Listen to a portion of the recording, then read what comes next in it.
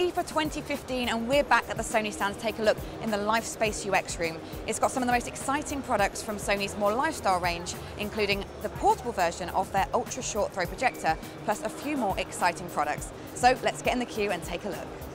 At CES 2014, Sony introduced its concept 4K Ultra Short Throw Projector. That's now available and on the market, so Sony has now turned its attention to a smaller product, the portable Ultra Short Throw Projector. The 10cm cubic box is capable of producing images of between 20 and 50 inches from a very short distance, and its portability makes it very convenient indeed. Sony showed it with a leather carry case to make it easy to carry around, as well as some interesting interactive concept situations, including the sharing of images between your smartphone and the projector. It'll be out next year, but no word on pricing just yet. Alongside the projector, Sony also showed off its symphonic light speaker, a light illuminating speaker that works by vibrating the glass around the bulb for a 360-degree music experience.